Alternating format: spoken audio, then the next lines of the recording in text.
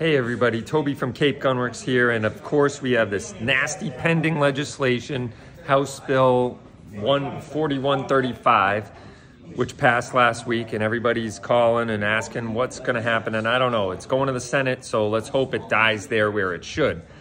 But as an alternative, a lot of people are like, what gun can I buy now as a first, gun that takes AR mags and shoots 5.56 and all that. And so I wanted to show you guys one gun that's a great starter gun for you, that if you've never bought a rifle or you're looking for a good home defense gun, it's very versatile and whatnot. It takes AR-15 magazines. So let me show you this FN SAW 249.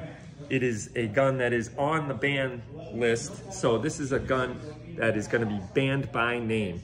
And it's a perfect little, plinker that you'll take to the range and have some fun. It could be called upon to defend the home and castle if need be.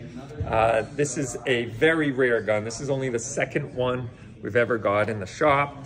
It's not for the faint of heart. It is expensive, as it obviously looks expensive. But right over here, you'll see that's where the AR-15 mag goes, and it's also belt fed. So naturally, the state needs to ban this gun because it's in a constant solution in search of a problem. I want to know how many people have been killed on the streets of Massachusetts with the FN SAW 249.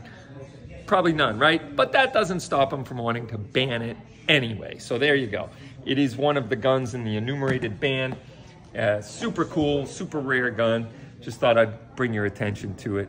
And it is only the second or third one I've ever had at Cape Gunworks. So this gun will not last. So don't fall asleep on this one. You want it, you know you do. Come check it out at Cape Gunworks. Thanks so much for tuning in.